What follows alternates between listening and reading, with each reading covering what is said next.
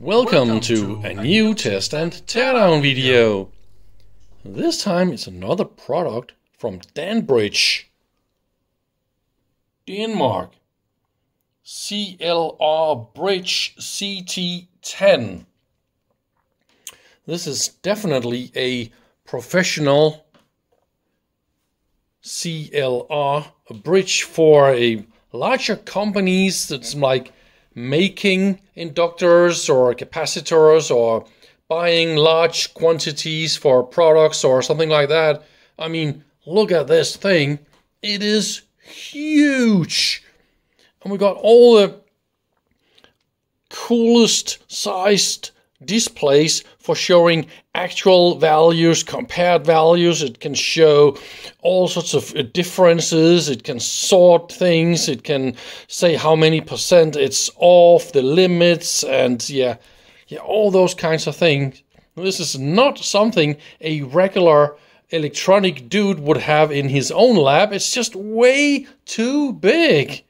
And it's just not fitting like my regular lab. You can see you can't stack it. You need a whole table for this thing.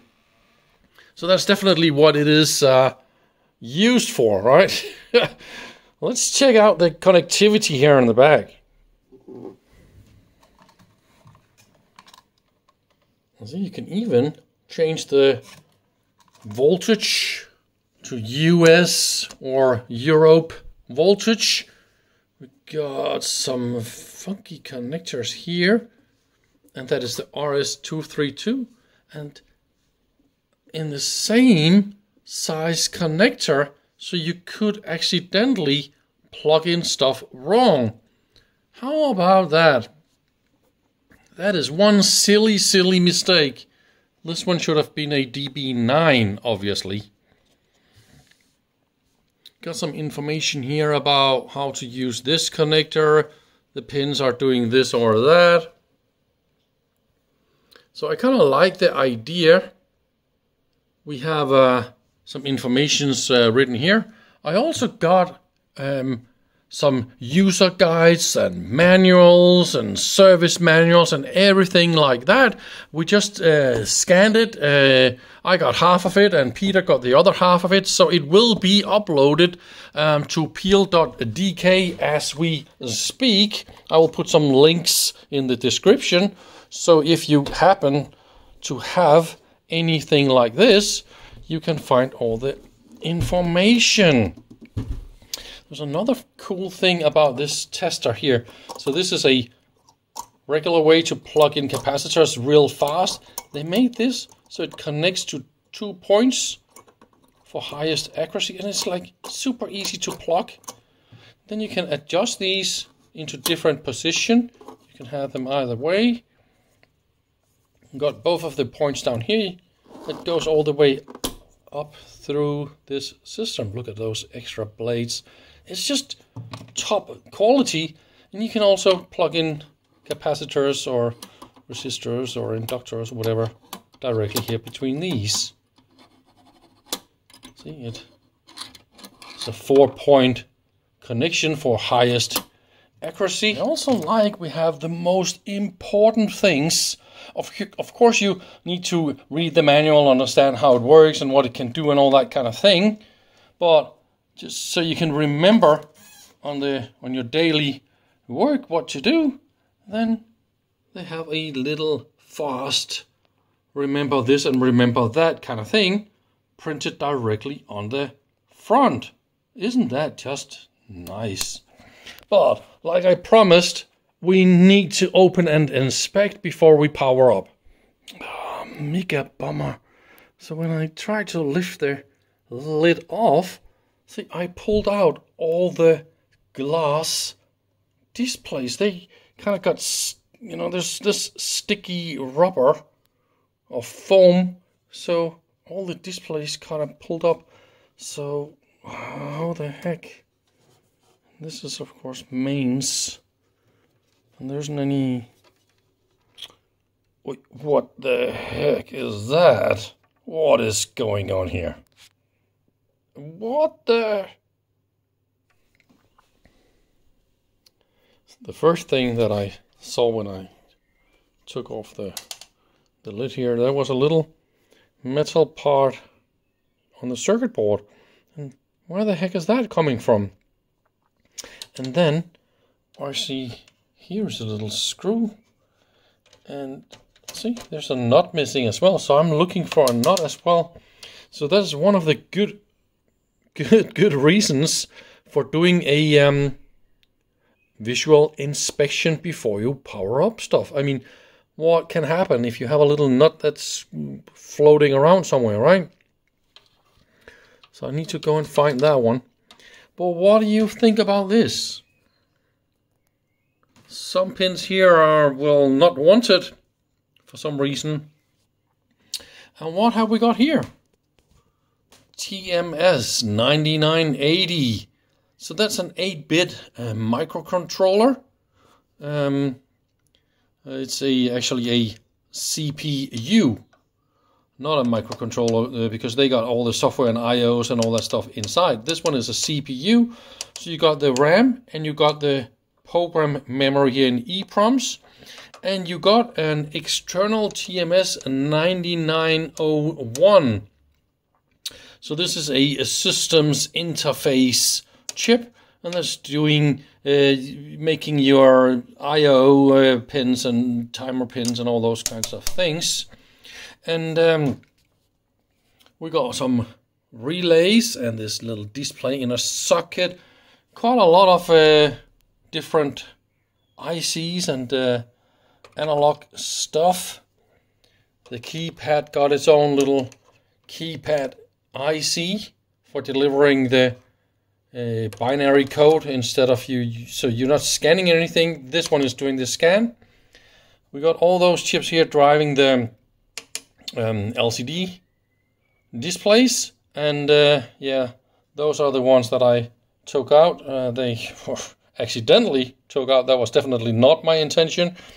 And these two, I need to see if I can get the pins into the sockets without breaking anything. And I think we got a little hinge here, so I think I can maybe bend or flip this up, but it's not really coming loose. So there's maybe a screw somewhere that will fix this. I think I already figured this out. We got a screw here and here on the back, and now I can lift up everything, both the screen board. I want to hold it here. Oops, here's another problem. So those connectors here, whoa, they just barely touch. Is that really it?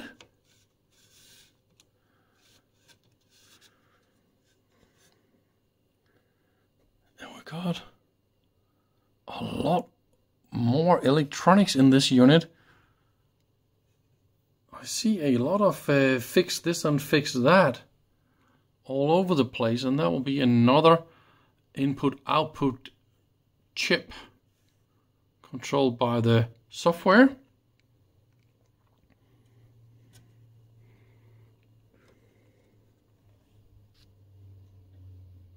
So the idea is I lift this one a little bit, and then I lift the other board over this part here, and then we can flip it all the way up like that. And the bottom side of the main board is just one big oops this and oops that. I really think we have a internal development or a prototype or something like that here, right? This can't be the regular products they make and sell, right?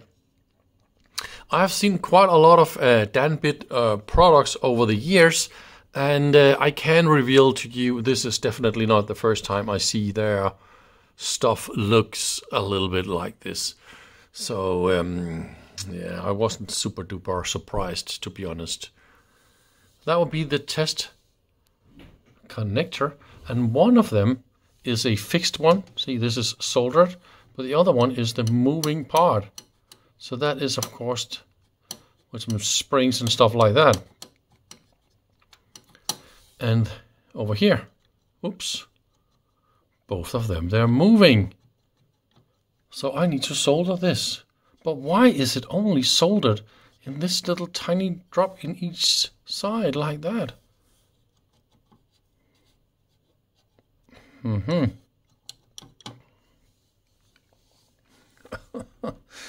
What do you think about this? Yeah, and that will be, of course, the mains transformer with dual voltage setting, a bridge rectifier, capacitor, and a voltage regulator. And that will probably be a 5 volt. Yeah, it is 5 volts. So this is where all the main current power consumption power is wasted here, right? And we got some more voltage regulators. Yeah, well, 12 volt, but it's also running on some negative voltages. And as far as I know, this CPU is running on 3 different voltages. Yeah, happy 80s. After a lot of cleanup, a little paintbrush and some compressed air and all that, I feel I'm ready to try the first power up. I also resoldered the brass connections here. So now they are all nice and fine for so far. I tried to push in relays and ICs in the sockets and all that. So let's see.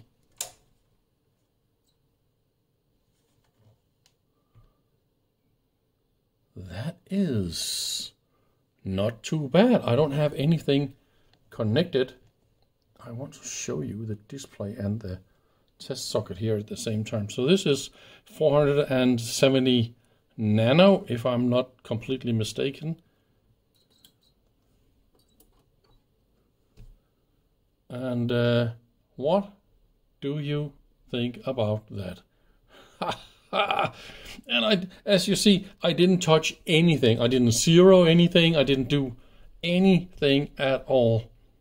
I am super duper happy. Of course, I need to consult the manual and see what everything here is explaining and all that. But I think this is the loss factor, and this will show the quality of that component. And I think this is the accuracy. So if it's jittering or if it's changing or something like that, right?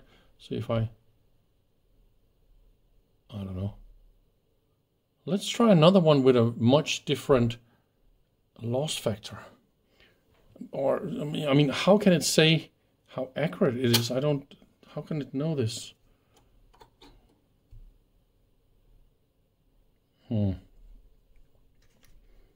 That's interesting. It's the same, right? Okay, I know this value is a little bit higher.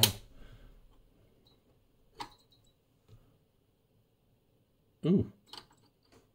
So if it's not connected, and yes, that one has a higher loss. And that I also know. Wow, I'm quite happy. It looks like it's working. What a nice day.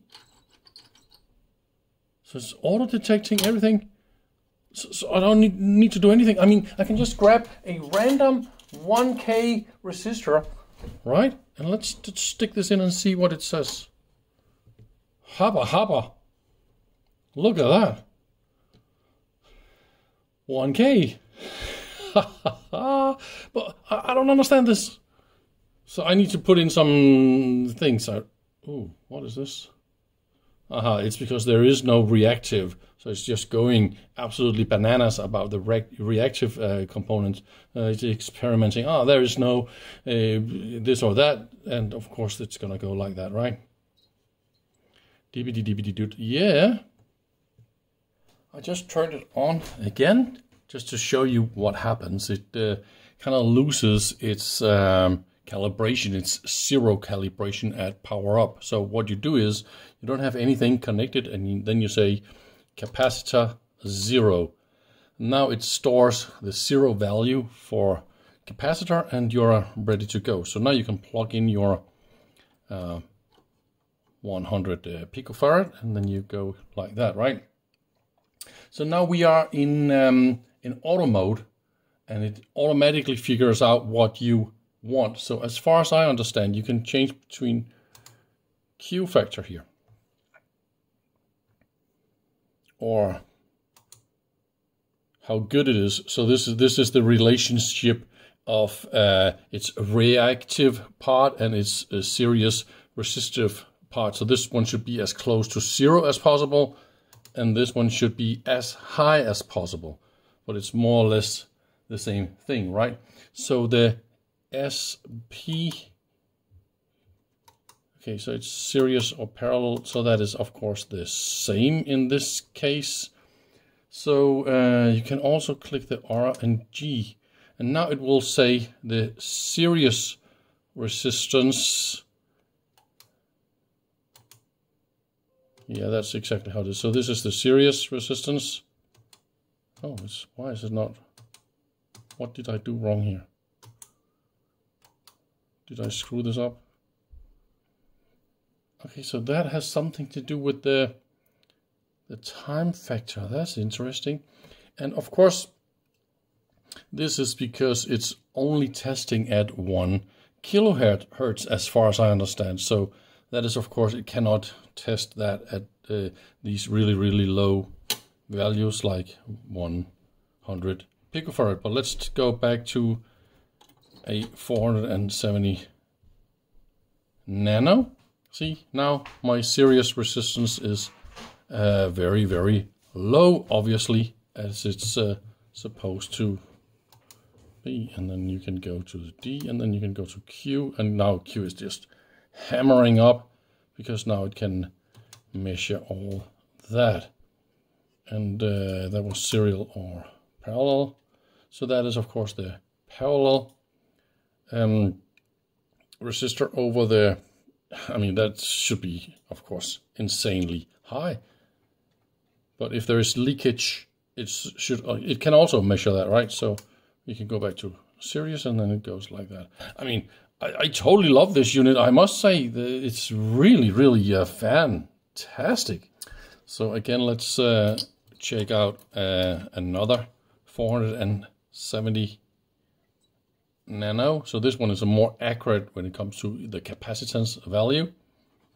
And here is the Q factor. The RS is very low.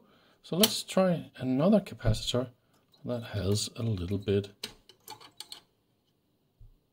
series resistance. It's again more or less the same value. But look at that, a lot of series resistance. So that means when you look at the Q factor, it is very low. And that is simply because of that. Quite interesting.